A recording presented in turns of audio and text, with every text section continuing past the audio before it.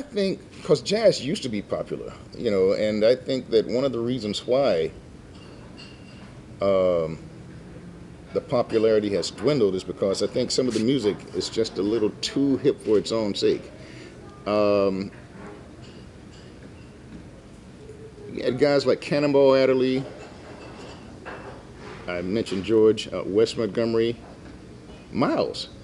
These people knew how to play for people.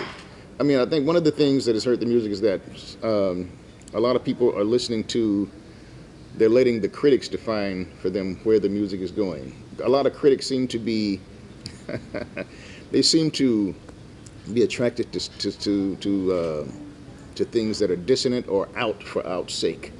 And a lot of musicians are in the poorhouse because they're trying to appease these critics. And people come out to hear you play. I mean, they don't want anything. They don't want to sit there and try to, try to figure out what you're doing.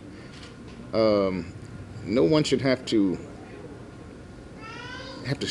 strain to understand what's going on the bandstand. I mean, people they want to feel good.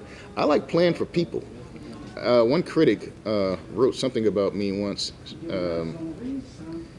He said that, well, he's a good player. He liked what I did. He loved my music, but he said something about, well, he won't challenge you. And I'm like, well, I don't want to challenge anybody. I'm there to engage people. I mean, I'm not there to try to educate anybody. I mean, it's a given that I'm good at what I do. Just look at my track record. I played with Sonny Rollins, Jimmy Smith, Ron Carter. I played with a lot of greats. But at the same time, I don't feel that when I get on the bandstand to play, I should let my skill get in the way of the music. And I want to reach people. I'm there to engage people. I like to play pretty things. I like to play things that feel good. And I think that's one of the things that needs to happen. Jazz needs to, players need to focus more on melody.